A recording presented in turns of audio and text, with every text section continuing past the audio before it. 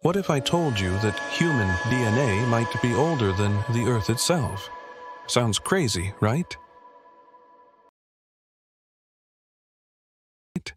But some scientists believe that parts of our DNA may have existed for nearly 9 billion years, long before Earth even formed. DNA is the foundation of all life. But where did it really come from?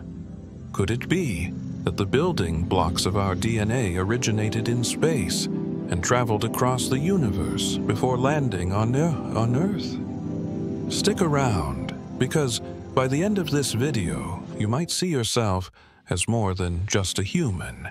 You might be part of a much bigger cosmic story. The Earth is around 4.5 billion years old. But some studies suggest that parts of our DNA's molecular structure, like carbon and nitrogen chains, could be twice as old. Scientists believe that organic molecules, including amino acids and nucleotides, which form DNA and RNA, might have been created in space billions of years before Earth even existed. This means the ingredients for life didn't necessarily originate on Earth, but could have been delivered here from outer space. So, if the basic components of DNA are older than Earth itself, does that mean life started somewhere else first? In 1969, a meteorite landed in Australia, and scientists found that it contained amino acids, the essential ingredients of life. Later discoveries showed that other space rocks contain ribose, a sugar needed to form RNA, which is crucial for life's development.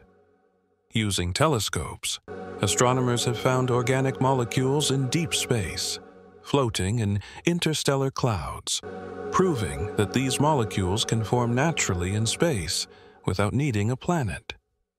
This suggests that the seeds of life could have been scattered across the universe long before Earth existed. Scientists have recreated conditions of space in laboratories and found that complex organic molecules, similar to those in DNA, can form in cold, radiation-filled environments, just like those found in interstellar space. Panspermia is the theory that life, or at least the building blocks of life, spread throughout the universe via meteors, asteroids, or even cosmic dust. Organic molecules formed in space, landed on Earth, and jump-started life. Microbial life actually traveled on asteroids and started life on Earth. If true, this means life may exist elsewhere in the universe, and that Earth's life could have alien origins. Could this mean that we are all technically space travelers without even realizing it? If DNA's ingredients existed before Earth, does that mean humans evolved from something that came from space? While it doesn't mean we are literal aliens, it suggests that life could have started on other planets too. The cosmic connection.